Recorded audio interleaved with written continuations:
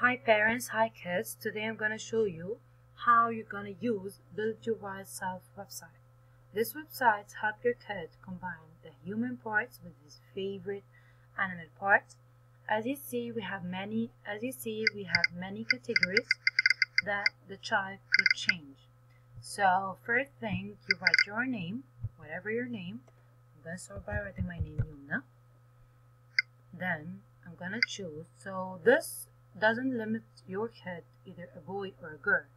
Now I could choose whatever I want. So I'm going to choose a boy with dark skin tone, which show diversity. Then I can choose my hair, which I could choose it. The website does not specifically give you the hair, the girls and the boys' hair separately, but it gives it together, so you can choose whatever you want.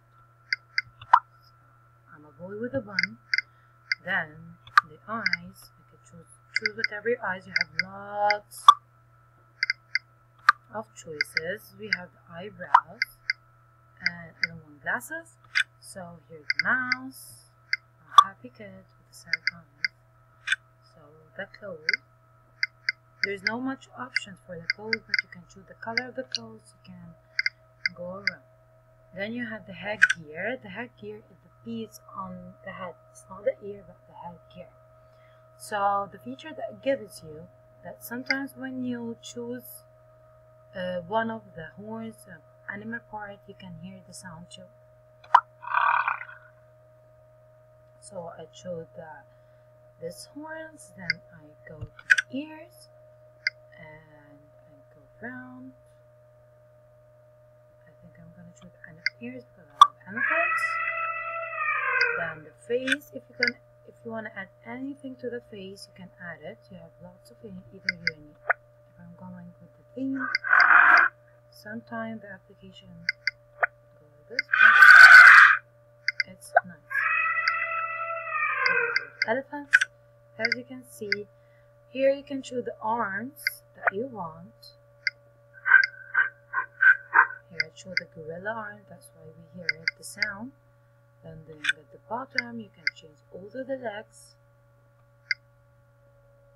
So on this leg, flamingo. So and then the back. So I have a butterfly, so I'm gonna choose it.